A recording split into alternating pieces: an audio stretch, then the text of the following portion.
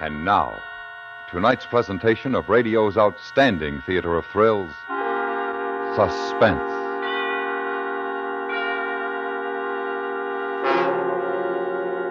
Tonight, we bring you a story of a man's life and his defeat at the hands of his greatest enemy. We call it This Will Kill You. So now, starring Sam Edwards, here is tonight's suspense play, This Will Kill You.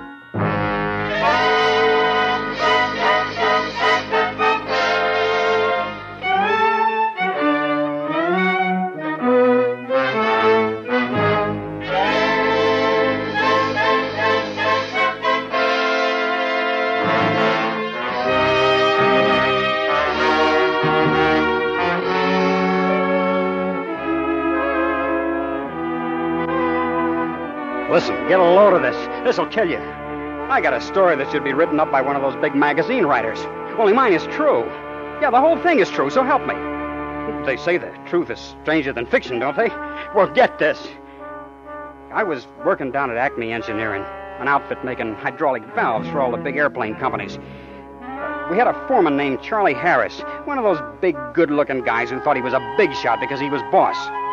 Well, this guy was always picking on me.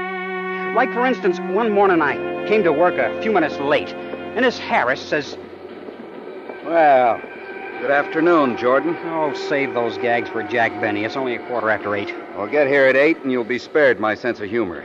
Ain't a guy got a right to get here a couple of minutes late once in a while?" Sure, once in a while, Joe, but not every other day. Oh, gee, Charlie, my alarm clock's on the bum. Save that for the teacher. Come on, Joe, get on the ball. Save that for the teacher, he said. Always throwing up to me that he graduated from engineering school. And I never even got a chance to go to high school. As if you need an education to be a smart guy. Why, I could tell you 100 guys who never even went to school. And they could buy and sell that guy. Oh, but that's another story. Anyway, this Charlie Harris kept giving me the needle. Joe, can I talk to you a minute? What is it now, Chief? Quit calling me Chief. Now, look, kid, I don't know what's wrong, but you're slowing up. The other boys are turning out 100 parts a day, and you're only averaging 80. Now, what's the trouble? Oh, gee, I don't know. My eyes hurt. This work's tough on the peeps, and I gotta stop once in a while. My eyes hurt bad. You complained last week, too, Joe, and the company doctor's report said there was nothing wrong. Oh, what does that quack know? Quit the complaints and get on the job. Get on the job. Did you get that? Just because he's bucking for promotion by being the first one in and the last one to leave. So the big boss will think he's a hot shot. Could I help it if my eyes hurt bad? Oh, he had to make a big thing out of it. Just because I got in the habit of having a couple of drinks every night and he found out. Ain't a guy got a right to have a little fun once in a while? So my eyes hurt a little the next day. Is that so terrible? Well, anyway, he kept picking on me. One day I was knocking my brains out. Let me go, let me go, let me go, lover, let me go. Joe? Yeah? You know there's oil and gasoline all over the place, Yeah? and that a cigarette could burn the plant down. So what? So read the sign beside your machine. I can read it, Charlie. Read it. No smoking. Put out that cigarette.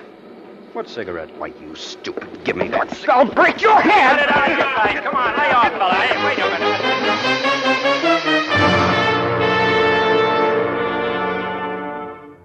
I would have murdered the guy, but he hit me a lucky punch. Never would have happened again in a million years, but he knocked me out. Charlie was standing by the cot when I came to, looking worried. He started to apologize, but I gave him a quick brush. The stinking rat. He was scared of me. That's why he didn't report me to the front office. He acted as if he was doing a big thing by not snitching. But it was because he was scared of me. He thought I'd forget. Oh, no. Joe Jordan never forgets nothing. Remember that. And Joe Jordan always gets even. But I played my cards right. I didn't let him know I was still sore. That was smart, wasn't it? I went on working as if nothing happened. Even though the rest of the guys started picking on me, too. Because he was boss, and they was trying to get in good with him. They kept after me every day until I thought my head would explode. Always rubbing it in. Hey, Rocky, still leading with your chin? Hey, Joe, quit using my tools all the time. You're not smoking again, buddy. You're asking for another one of those lucky punches from Charlie, you know. Quit throwing your shavings on my machine, Joe.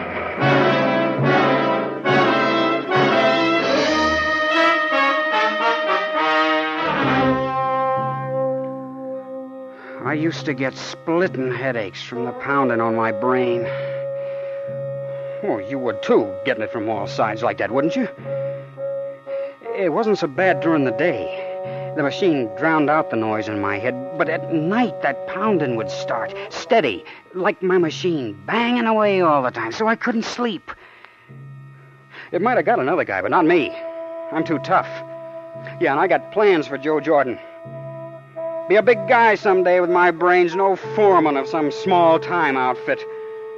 I'd be head man of the biggest shop in town with a classy car, big house with servants, and a beautiful wife. Yeah, a beautiful wife. And I had her all picked out. Her name was Harriet. She was a stenographer at Acme. All the guys was on the make for her, but she had a yen for me. Oh, not that she ever said anything, but I could tell. I know dames. Once we had a long talk at the water cooler, and I knew I could take her out whenever I got good and ready. When I heard about the company dance, I was good and ready.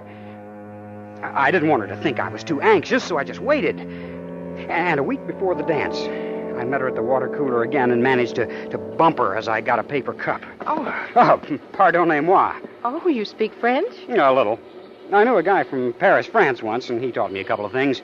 Cherchez la femme, comment elle-vous. That's quite an accent. Excuse me, Joe, I gotta get back to Oh, wait a minute. I got a lot of accomplishments. I'm a good dancer, too. Did you know I took second place in the bop contest at Ocean Park last year? No, I didn't. Do you do the New Yorker? No, I'm sort of on the conservative side. Oh, I can do the square stuff, too. Well, we must dance sometime. Excuse me, Joe, really. Wait. I just happened to think. How about going to the company dance with me Friday? Well, I'm very sorry, but I can't. Aren't you going? Yes, but I have a date with Charlie. Charlie who? Charlie Harris. Charlie Harris. He moved into my life, then he moved into my head and started it banging. And now he moved in with my girl. That guy was doing everything he could to burn me up. He knew I was going to ask Harriet to the dance, and he beat me to it. Okay, I said to myself, okay, I can wait a week. But I'll get to dance with the little lady. Once I get her in my arms and show her a couple of steps, she won't want to dance with him again. Oh, it was a long week. I kept hearing reports that Charlie and Harriet were engaged. But that was just to burn me, see? And then came the dance. Didn't you bring a girl, Joe? I got a doll here, pal. Where is she? Dancing with some other guy? Yeah, dancing with some other guy. Well, don't stand there with your teeth in your mouth. If my girl was dancing with another guy, you can bet I'd cut in. That's a good idea.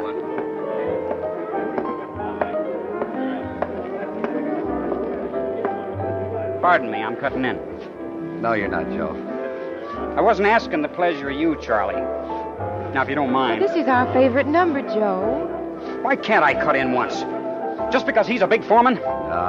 Because you're the little jerk.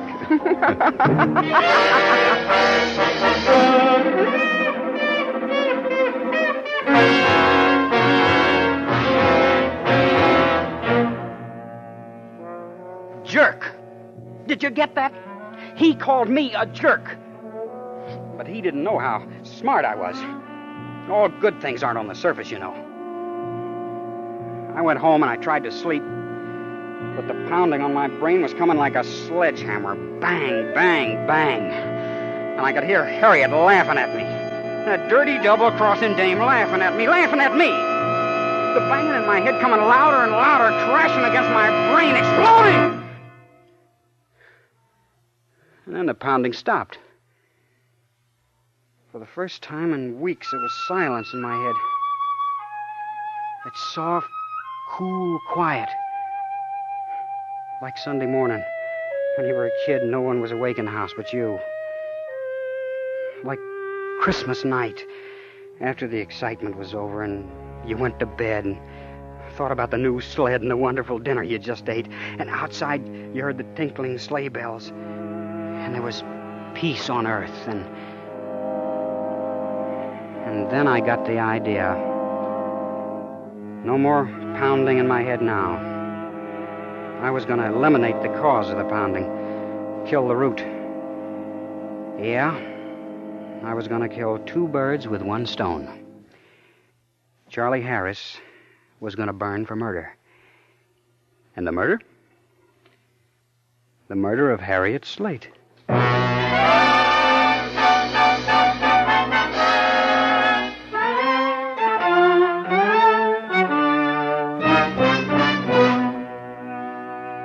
You are listening to This Will Kill You, tonight's presentation in radio's outstanding theater of thrills, Suspense.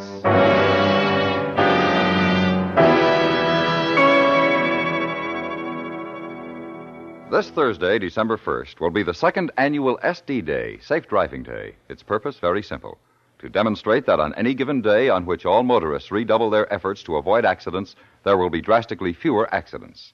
Doesn't this fact that last year's SD Day resulted in a great reduction in accidents suggest that everybody cooperate in every way to make SD Day a success again? This has been a public service reminder from CBS Radio.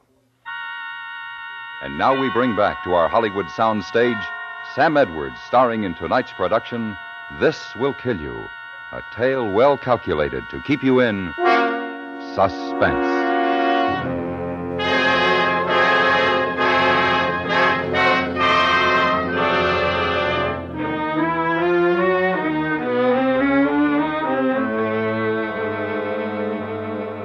Are you still with me? Well, listen, like I was telling you, I decided to kill Harriet and pin the rap on Charlie.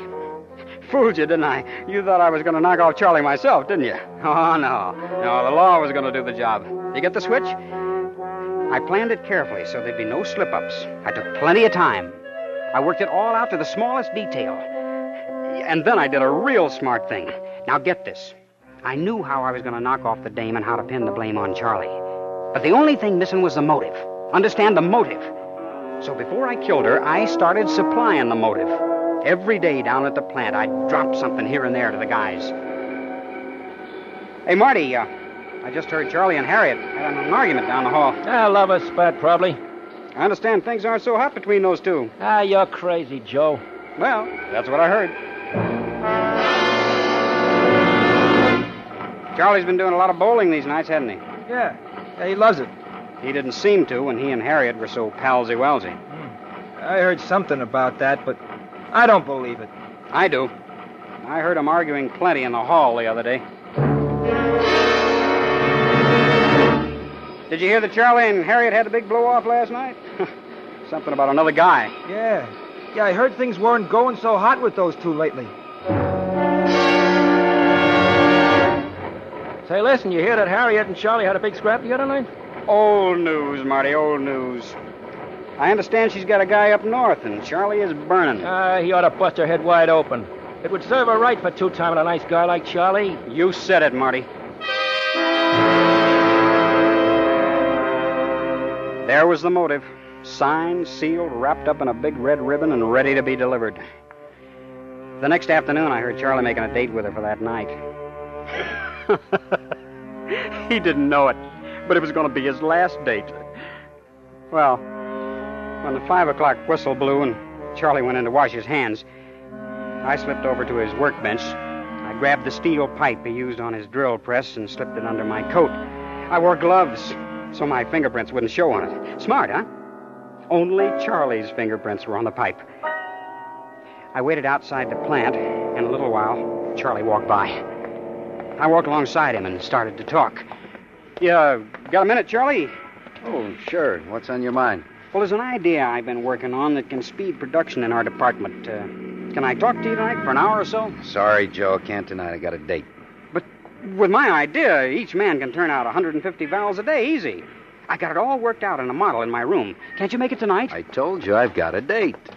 You're always giving me that company spirit stuff when it doesn't cost you anything. Okay, Charlie, I took you up on it. I've been giving up my nights to work on this idea. I didn't expect nothing out of it.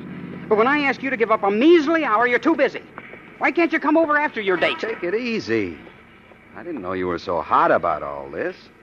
Okay, if it means so much to you, suppose I leave my girl about 11 and get to your room a few minutes later. Ah, that's swell, Charlie. I'll be waiting for you. I may be out for a minute or two, but the door will be open, so wait for me, huh?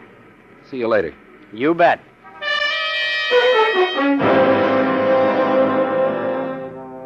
Everything was working like I planned. Pretty good for a dumb guy, huh? Well, I grabbed a bite of dinner and then dropped over to Charlie's boarding house. He lived on the first floor in the back. I looked at his window. It was open a little. Perfect. I waited until dark, pushed up the window, and dropped in. It took only a few seconds to find what I wanted. A handkerchief with Charlie's initials on it.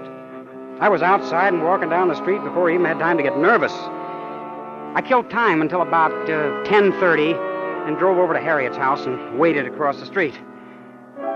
In a little while, Harriet and Charlie walked up, talked for a little while, and then Charlie looked at his watch and kissed her good night. I waited for a few minutes after he left, and then I walked up to her room.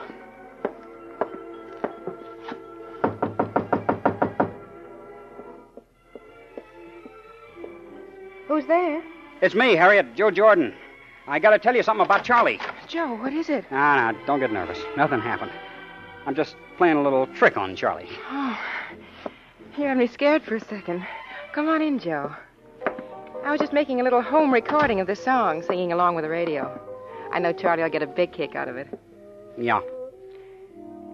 That's your favorite song, isn't it? Charlie's, too. We love it.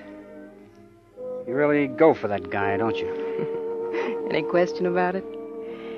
Joe, we were going to tell everyone in a few days anyway, so you may as well know right now. Charlie and I are going to be married in 3 weeks when we get our vacations. Isn't that wonderful? Yeah, that's wonderful. Only you're taking your vacation a little sooner than that, baby. What do you mean? You're not marrying him or anybody else, see? Are you kidding? Get out of here, you little jerk. I'm a little jerk, am I? Joe! Joe, what are you going to do with it? Joe, no!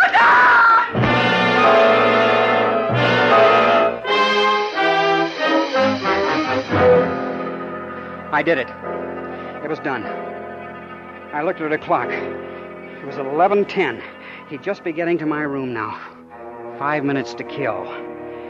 I dropped Charlie's handkerchief on the floor, then messed up the joint to look like a struggle. I waited till 11:15, then smashed the clock. It stopped dead. I dropped the steel pipe on the floor, blew the place fast, and raced home. I ran up the stairs, worried that maybe Charlie had left. Well, where you been, Joe? I was just getting ready to leave. Oh, I'm sorry, Charlie. I got stuck. All right. Where's the model you were talking about? Oh, gee, I'm sorry to have dragged you all the way over here for nothing. It's still at the welder's. I thought it would sure be here by tonight. Let's make it tomorrow. You're a great one. You messed up my whole evening. Oh, I'm sorry. I poured a couple of drinks into him so he wouldn't get home till late. And then I dropped off to a nice, restful sleep. The next morning, I was on the job at 8 on the dot. Charlie was there already, but that didn't worry me. It wouldn't be for long. About an hour later, the kid from the front office came up and said something to Charlie, and he left the shop. That was it. Those were the cops. And Charlie was a dead pigeon. Well, I went on with my work, not doing very much, just faking, because I knew I was next. And I was. The same kid came at lunchtime and told me I was wanted at the front gate. I got a little nervous when I saw the two big coppers, but as soon as they spoke, I felt it was going to be all right. Joe Jordan? Yeah, that's me. I'm Lieutenant Sullivan, Homicide Squad. Hope you don't mind coming down to headquarters with us. I want to ask you a couple of questions. No, I don't mind.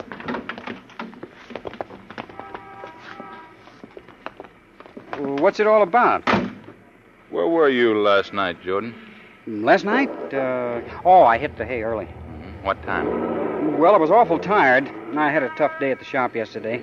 I guess about 9:30. Did you see Charlie Harris last night? No. I saw him when we left the plant yesterday about 5, but... Hey, where's Charlie now? He left the shop about 10 this morning. Oh, never mind. But he says he was in your room at 11:15. Well, maybe he was. Charlie Harris is a nice guy, and he don't lie. If he says so, then it's probably right. Thought you said you went to bed about 9:30. No, I did. Maybe I was asleep when he came in. Maybe I was talking in my sleep when he was there. I wouldn't want to louse up Charlie. Say, what are you guys trying to pin on me? If Charlie's in a jam, I got to know what he said. I got to back him up. Save it, kid. Tell me, do you know Harriet Slate? That no-good two-timing dame double-crossing a good guy like Charlie. Why, he was just telling me when we left the plant yesterday that he was going to get it settled last night once and for all. So what are you smiling at? Did I say something? Smart, huh? I handled that smart, didn't I? Do you see now how I worked the whole thing out? Every little detail? Remember how I planned it that night in bed when the pounding stopped like I told you before? The trial was a cinch. The DA had all the evidence he needed, and a little more. Charlie was with her that night. Proved. The steel pipe was his, wasn't it? Proved. They was his fingerprints, wasn't they? Proved. And the motive? The boys in the plant furnished that. They were perfect witnesses. They liked Charlie, tried to help him, but they had to admit the stories that were going around.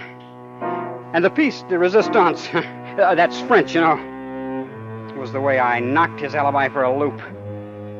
Now you see why I smashed the clock at 11:15?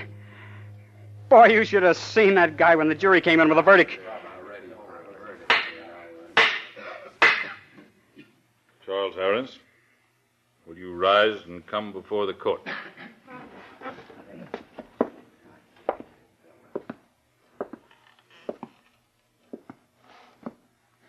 Charles Harris, a jury of your peers has found you guilty of murder in the first degree, and I hereby... Oh, boy, what a day. You should have seen him. He stood there trying to put on that big shot stuff even then, trying to act like he wasn't scared to die. I could tell he was ready to faint right there and then. But the newspaper guys were taken in, and they said he stood straight and fine and brave in that courtroom, like a soldier facing a firing squad. That's what they said, the dopes. But I knew he was yellow. Or else why wouldn't he have picked on me? Just because he was boss, huh? So you see, I was smarter than he thought. Than anybody thought. Even the DA and those cops. That was a funny situation, wasn't it? The real murderer was in court, furnishing the testimony that convicted that poor slob. And no one knew it. That's a good one, huh? That's a good one. It's time, Joe. Be brave now, Joseph. We must go. All right, Father, but let me tell you the punchline. Come on, Joe. It's time. Oh, quit it. So we'll be a minute late, so you'll pay the guy who pulls the switch a minute overtime. The state can afford it. I've been telling Father here the whole story. I gotta tell him the snapper, don't I? Let him finish. Go on, my son. It was a fluke, Father. 1,000,000 to 1 shot. They never would have got me if not for one thing. One little mistake, Father. If not for that, it would have been a perfect crime. It would have been me walking around here free now, not Charlie. You see, the night I knocked the doll off, she up and told me she was making a recording of that song on the radio. She told me, you hear? And I forgot all about it. So all the time I was spilling my guts to Harriet, that machine was taking down every word, and I forgot all about it. If I'd smashed the record, if I'd only smashed it that night. But Harriet's old lady got her things, and a few weeks later decided to play the records. And she heard the whole thing, my whole confession, just as if I spilled to the cops. Father. We must go now, Joseph. Okay, Father. I'm coming. Come on, and Watch a real man walk down the last mile.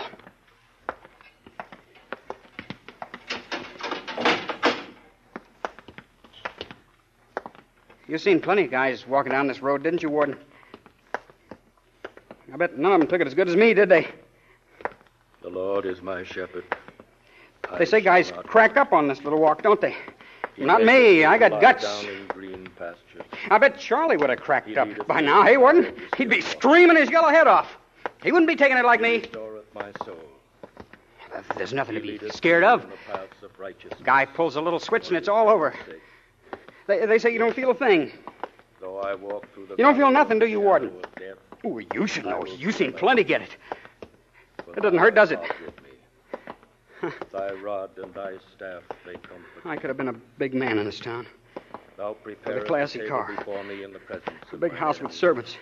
And a beautiful wife. Thou anointest my Yeah, head beautiful with oil. wife. But I got a tough break. 1 in a million, I tell you. Surely goodness and mercy shall But it's all in the game, see? Come see, come sa. That's French, you know. I'm taking it pretty good, ain't I? Not many take like me, do they, Warden? You think the papers will say I stood up straight and fine and brave, huh?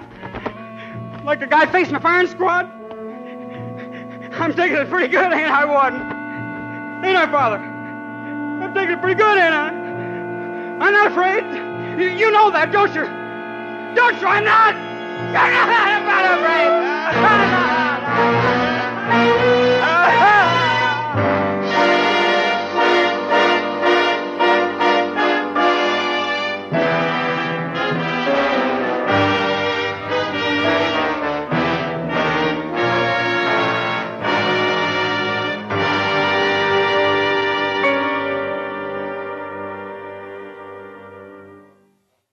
Suspense, in which Sam Edwards starred in tonight's presentation of This Will Kill You.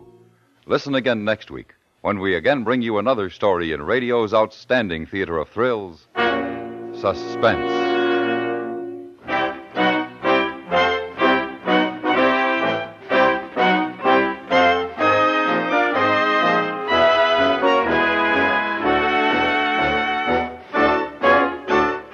Suspense is produced and directed by Anthony Ellis.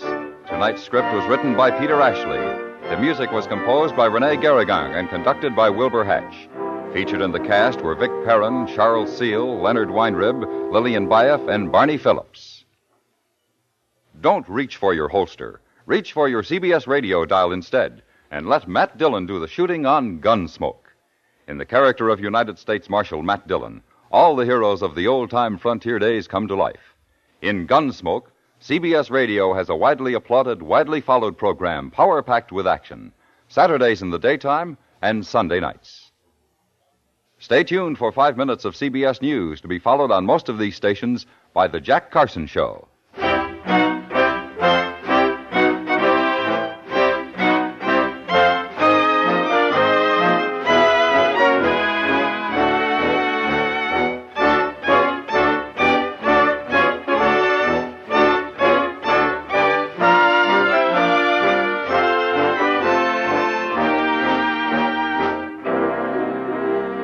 Friday nights, join us in the 21st Precinct on the CBS Radio Network.